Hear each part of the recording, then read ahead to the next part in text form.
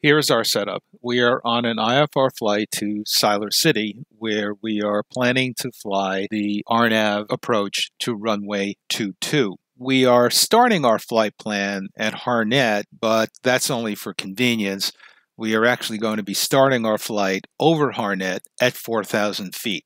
As we can see, looking at the active flight plan, we have already loaded the approach, and we can see all the fixes leading up to the approach using OSECO as the initial approach fix. As we can also see, we have a current vertical navigation profile automatically set for us with a descent to 3,000 feet at Opooksy. You can see a vertical speed target of about 600 feet per minute based upon a descent flight path angle of 2.5 degrees. Just so you're aware, that can be changed, but each manufacturer has a default setup in the system, and this is the one in this system. It also indicates how far we have to the top of our descent, and that's 22 minutes and 40 seconds. But keep in mind as we look at this one that our currently active waypoint is the airport. So that 22 minutes 40 seconds right now is based on flying first to Siler City and then over to the initial approach fix, which is not what we are going to do. But we're stopping here just to take a look at the screen. As we fly along, we get the following instruction. Proceed direct OSECO, cross OSECO at 3,200 feet, cleared for the RNAV 22 approach into Siler City. Let's set this up. The first thing we do is turn direct OSECO. We hit the FMS cursor, we cursor down to OSECO, and we hit direct and activate direct OSECO. Now that we're stabilized, we can turn our attention to setting up our additional fix in the VNAV profile. And in this case, it's going to be to cross OSECO at 3,200 feet. We highlight OSECO in the flight plan, and we change that number to 3,200. Notice when we do that, it changes to cyan or blue. What you'll see when you look at that screen, some of the altitudes are in blue and some of the altitudes are in white. The difference between the two is the items that are blue are part of our active VNAV profile. If we're flying the profile, these will be target altitudes. The white ones are simply informational. They're not part of the flight plan in the sense that they are not targets that the profile is intended to meet. For example, we'll see that the final approach fix at IPSC is in white rather than in blue. That just means that the VNAV profile is not going to go to IPSC down to 2300. And the reason for that is that once we turn inbound and IPSC, which is the final approach fix, becomes the active waypoint in the flight plan, then we are in the territory where the LPV glide path is going to be coming into play.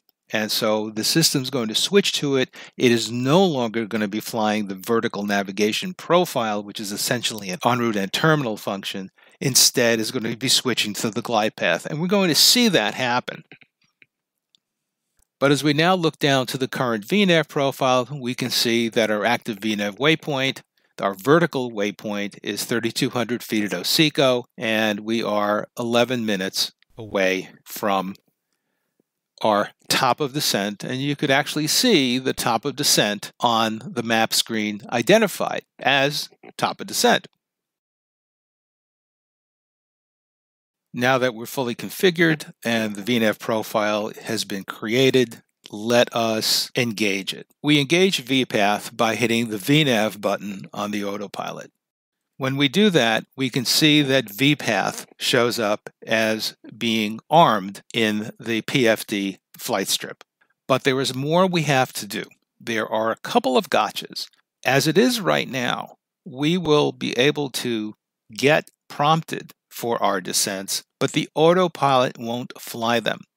And that's because our target altitude, our selected altitude at this point, is 4,000 feet. VPath doesn't make the assumption that you actually want to go down from that altitude until you tell it. And the way we do that is by changing our selected altitude. In this case, what we are going to do is we're going to change our selected altitude to our minimum VNAV altitude. So we're going to change it to 2300. There's our target altitude because that's our altitude at the final approach fix. And so we're going to bring it all the way down. People who fly a star into an airport which has multiple step downs will bring it all the way down to the bottom altitude of the star as their target so that the system understands that we actually want to fly the profile. That is one of the gotchas in the system. In order to have the autopilot actually fly the vertical profile, you have to give it a selected altitude that is at the bottom of that profile. Otherwise, it won't do it itself. This brings us to gotcha number 2. If we take a look at our current vertical navigation profile, you'll see that our time to top of descent is about 6 minutes. If the time to top of descent is more than 5 minutes, the system does not assume that you actually want to follow it. Let's think of it as the profile has timed out when the top of descent is over 5 minutes. There are 3 ways we can correct for this situation. One is simply to wait until the top of descent shows as being less than 5 minutes away. The second is to engage it at the time we set it up, but re-engage it when that time is less than 5 minutes. In this simulation, we're going to use the third way. The system prompts you to re-engage it, which we'll see as we get further down in the simulation. As we move ahead in our flight, we are about 1.5 minutes outside our top of descent. Looking at our PFD flight strip, we're still direct OSECO. We're about 6.5 miles away. GPS is active. Autopilot is active. Altitude hold at 4,000 feet is active. Our vertical path is armed, and our selected altitude is below what we need for our vertical path. Recalling we had armed vertical path more than 5 minutes out, let's watch and see what happens. When we are 1 minute away from the top of the descent, what we're going to see is that the white vertical path is going to start flashing. What the flashing means is that it is not going to engage. There is our gotcha at work. The correction for it is to go over to the vertical navigation button on the autopilot and press it once. You will see that now it has stopped flashing and it is armed once again. Looking at the rest of the system, you'll see that a number of other things have also taken place. First, we now have a box with the vertical path altitude of 3,200 feet shown in magenta. The second thing you'll see is that our glide path needle has become active, but with a difference. When we have an LPV glide path, we have a G in this box and a diamond here. Because this is not the LPV glide path, but basically an en route vertical path, we have a V for vertical path and a sideways V to indicate it. There it goes. Green flashing indicating it's becoming active. Vertical path is now green. And you'll see that because we have a bottom of descent at 3,200 feet, altitude hold has now been armed. And after we make the turn and we come down to 3,200 feet, you will see it will level off. By the way, the notification of bottom of descent and top of descent in 1 minute is also to allow us to make changes in power as necessary for the descent and the level off. We'll see it's captured, it's heading down. Here comes our left turn. Altitude is in the process of being engaged. And as we hit 32, altitude hold is engaged. We are in the turn to OSECO, and we have leveled off. Now you can see, looking at the current VNAV profile, it is now 3000 at epoxy with a top of descent in about a minute and a half. The other thing that we can do here, and we actually could have done this earlier, I'm going to activate the approach. Now remember what the activate the approach does in the G1000, it arms the glide path. So now when we look up at our flight strip, you'll see that our altitude hold is 3,200 feet. Our vertical path is armed, but our glide path is also armed. Let's watch what happens as we turn final.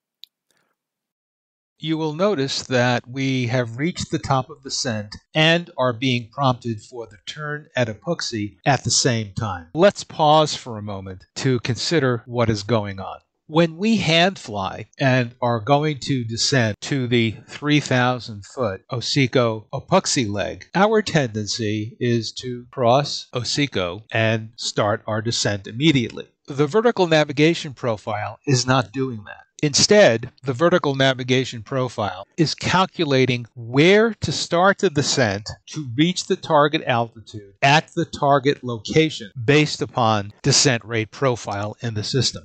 In this case, with the descent being only 200 feet, we're almost at OSECO by the time we start down to meet it. We will see the same concept at work as we complete the turn to the final approach course. And now, as we turn, let's take a moment to think about what happens next. If we're flying manually, we have a choice. We can, at this point, descend down to 2,300 to capture the glide path there. And you'll see that the autopilot doesn't do that. And what you'll see is our glide path has now become active. And you can see we're below glide path.